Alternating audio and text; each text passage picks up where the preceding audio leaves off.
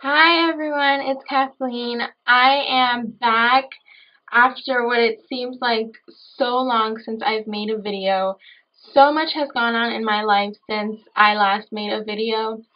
I think the last video that I made was back in January maybe, and we are now in June. The reason why I haven't made a video in more than, I think it's been like 4.5 months, is because I was finishing up college. And so what I was studying to be was a early childhood teacher. And if you know anything about studying to be a teacher, it's a lot of work. Like, extensive amount of hours studying to pass, an exam that you need to pass in order to get licensed. You need to do student teaching your last semester, which is, it becomes your full-time job basically. You're just not getting paid, unfortunately. And so I started my internship which was my student teaching back in, I think it was the end of January, beginning February, and it took up all my time. I was going into school 7:30 in the morning, getting out until around 5ish in the afternoon, dead tired after planning lessons, teaching lessons, doing everything that a teacher does. So it was my first experience actually being the teacher in the classroom. I've worked in daycares before, I've been in classrooms before, but nothing where I was the one who was making the decisions on everything. And so this internship came with my final seminar, which I had never been in a classroom that difficult, like taking a class that difficult in my life, and it totally makes sense why. But I was in a class that was my seminar, but I was with grad students. My school didn't offer that particular seminar that I needed for undergrad because I was the only one graduating from my program, and so I had to take it with grad students, which meant I was taking a class at a grad level, being an undergrad. And if anyone has ever done that, it's really hard. You are dealing with people who are way more experienced than you are. They already have their teaching license. They're already teaching, and so I was the only one who didn't have my license and who was experienced zero. And so it was very difficult, but it taught me a lot. So enormous amount of studying, enormous amounts of writing. I did my final project, which I finished back in like end of April.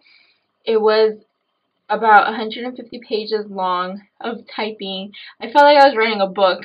And so all of that, it just took up all my time. YouTube was definitely put on the back burner. I needed to focus my time on graduating. I needed to focus my time on learning as much as I could, and nails just wasn't, it wasn't my priority at the time. And so I didn't do my nails that entire time that I was in internship. Like, honestly, I had zero polish on my nails. My nails were cracking. They were as short as I have ever had them because I just had no time. I had no energy to even put like a base coat on them to keep them from cracking. No time for filing. I was just like, I'm done with my nails for now. They can, I can deal with them later. And so because of that, I just didn't have time to do any videos for you guys, and I missed it so much. You have no idea how much I just missed wanting to do my nails. Like, I missed that craving of thinking of a design to do, and now that I finally graduated, I graduated on May 20th, and I will include some pictures right now. So graduating was one of the best feelings I've ever had. Nothing compares to graduating high school. When you graduate college, you just feel like you've just gone over this hurdle that just took you so long to get over. All the nights that you just cry yourself to sleep because an assignment is so hard, or because you just think that you won't get to pass a class, pass a test that you need. It was just the best feeling ever. And then after the graduation, we had a graduation, like a dinner party. So all of my family that could come came. It was so fun just being with everyone, celebrating, what I had just accomplished. I will be starting grad school this coming year, hopefully in the spring, because I kind of feel like I need a break for the fall because I'm going to begin to work in the fall.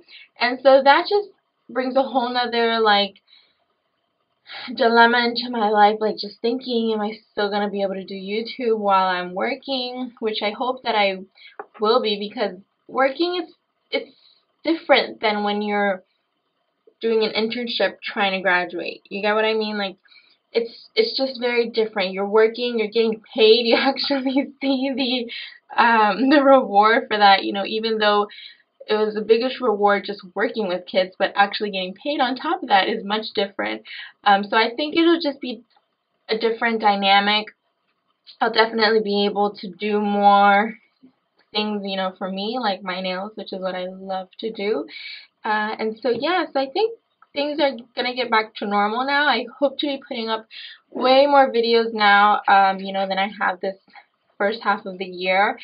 I was expecting this first half, you know, of the year to be very difficult, but it was on a whole other level. I really didn't think I was going to graduate because of just how much work it was and how I just didn't have confidence in myself. You know, but after going through that internship, going through that seminar with grad students, it has taught me so much about myself. And if you haven't noticed, I cut my hair. I had my hair grow. It was probably up to my bottom, my behind, and so I cut off 17 inches. I donated 17 inches of hair, virgin hair, never dyed my hair, never put anything, you know, on it. So I donated it to a place called Locks of Love. I have donated hair to them in the past when I graduated high school. I donated about 10 inches. It wasn't that much hair. And so my goal when I started college was, when I graduate college, I'm going to cut my hair, you know, to donate it. And so I didn't cut my hair the entire 4 years that I was in college. But I mean cut, like I trimmed the ends off, but I didn't cut length off for a whole 4 years. And so after graduation, those pictures are my last pictures with my hair. And so graduation was Saturday, so Monday I had an appointment to cut my hair, donated it 17 inches off, and so this is what it looks like now. I have semi-curled it because when it's straight, it just, I don't know, I feel like it's just better curled because it has like more volume to it. You know, my hair is so flat, and so when it's straightened, I feel like it's just so incredibly boring, being that it's short. Like, it's not like I have like luscious hair to show off anymore.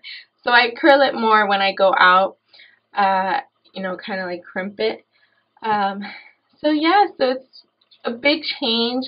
I went back to my internship after I had graduated, cut my hair and everything, and everyone was like, you are a different person, and I feel like a different person.